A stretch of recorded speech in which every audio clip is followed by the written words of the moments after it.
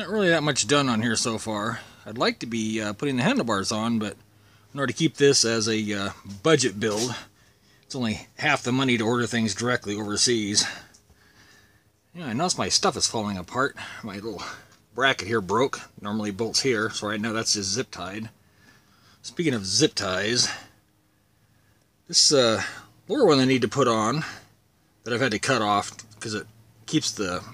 This is where I carry my MSR fuel bottle. Keeps it closer up to the frame, out of the front wheel. So they do make adapters for these for mountain bikes, but it also pushes this out further. I've already got my fender tucked in. I know when the suspension goes down, everything kind of moves this way, which I had a problem before with my bottle hitting the fender. So I'm going to have to come up with something on that. Zip ties just aren't going to hold it. Or I can buy this big, huge-ass industrial type zip ties. That might be better. Worry about that later. Let's see. I also got to fit a trailer hitch back here. They do make them where they'll fit even on here with the skewers, but usually you have to grind around the bolt if you have fenders. So I might do the same thing I did on my other one and build a hitch that runs down between the seat stay and the chain stay. It worked last time. What else am I doing here? Still not sure if I want to keep these this kickstand on here or not. They're kind of heavy, and when the bikes are loaded they don't hold up very well.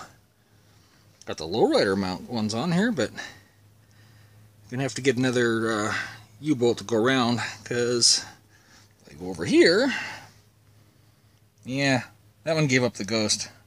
I actually borrowed that one from the wife's rack, since I'm not doing that yet. Yeah, cheap metal or some 230-pound gorilla was at the end of that.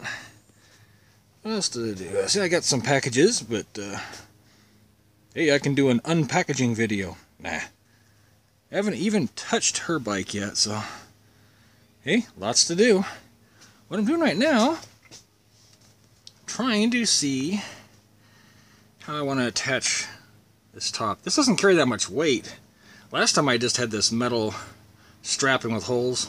I don't know what it's actually called. We used to call it plumber's tape or something like that, but I don't know whether to buy some, go around that way, or just simply put a little worm drive hose clamp just here across this brake boss here.